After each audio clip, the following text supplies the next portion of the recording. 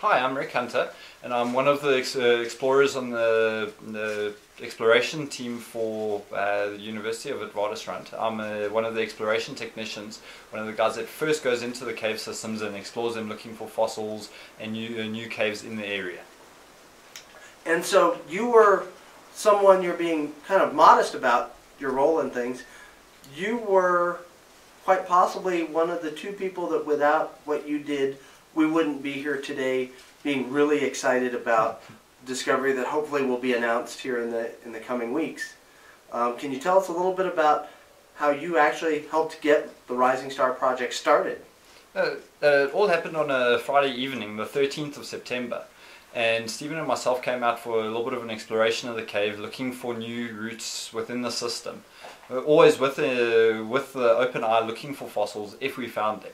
But this evening was specifically meant for exploration, and between him and myself, we ended up finding the little vertical slot that went down through into the fossil chamber.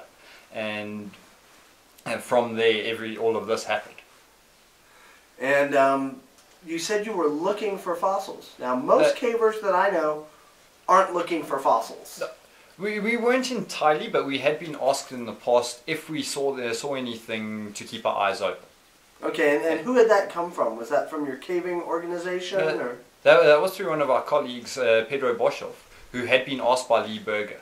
They had worked together, and Pedro had come through because he wasn't able to get into some of the places. He came through to some of the more wiry bunch of us and asked us to look for him. Okay, and so you tell us a little bit about that night when you first went down the slot.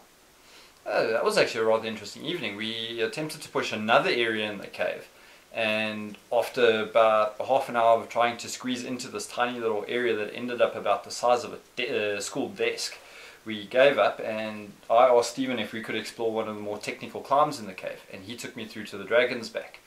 We ended up climbing up the Dragon's Back, and I was video recording with my GoPro, and I saw this beautiful crystalline section at the back, and he was in front of me. So I asked him to quickly pop down this little slot in the ground in front of me so I could get over him and record.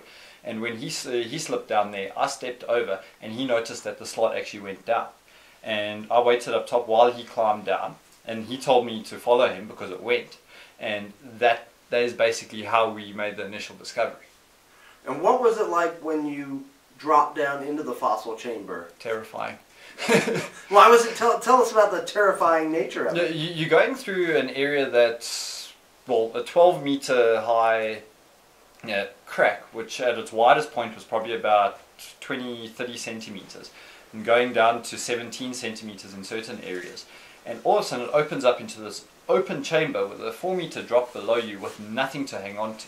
So you had to cling to the walls and slowly work your way down this precarious climb. And one slip there and you're in trouble. And also the thought of, how am I going to get back up when I'm finished with this? Did you consider the possibilities you saw all those bones? They might be from previous cavers who never made it out. That was actually one of my first impressions. After seeing a tooth there and a few of the other bones, it's like, okay, this could possibly be someone that came down here.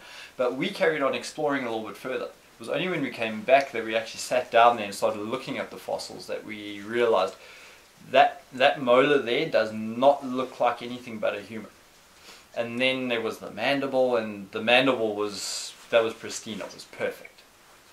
And that was when Stephen and I discussed what we needed to do, and after that caving trip we went up and spoke to Pedro, who sent us back with a camera to take photos of these bones. Mm-hmm. Didn't you have your GoPro at that time? Yeah, but my battery had died. Oh!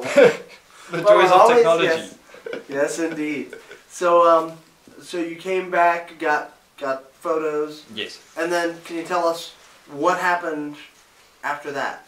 I missed a small part of that because we came back, we took the photos of everything, and Stephen had those photos emailed to Pedro, and Pedro didn't see them for a few days, and then he took a look at them, and the evening Stephen went to his house, and Pedro saw the photos and got excited, grabbed Stephen and drove to Lee's house. And I'm sitting on Facebook getting the messages from Stephen about what's happening. And I'm hearing all of the excitement and how big this is and how Lee is excited about the situation. Excellent. And then, would you say your life changed after that? Totally. Totally. From that moment, I basically, from just using caving as a recreational hobby, it has become a full-time career for me. I've met some of the most important people in my life through caving, and through that specific expedition. It has been an outrageous experience. And what was, during the expedition, what was your role in the recovery of the fossils and all that involved? In most, from the beginning of the expedition, I was basically one of the technical guys that was running electrical wires, doing most of the communications and camera work, and making sure there was at least support for the ground guys. And then as the expedition continued further, I took on the role of a safety officer. Most of the cavers were protecting the scientists, and if anything went wrong, we were there to assist. Okay, cool. And then, so once the fossils were all brought out, and that was done in less than a month, was it kind of back to normal life for you? No, that was when I was basically brought in as a caver, as an exploration technician for the University of Witwatersrand. And from then I've been exploring and looking for more sites from then on.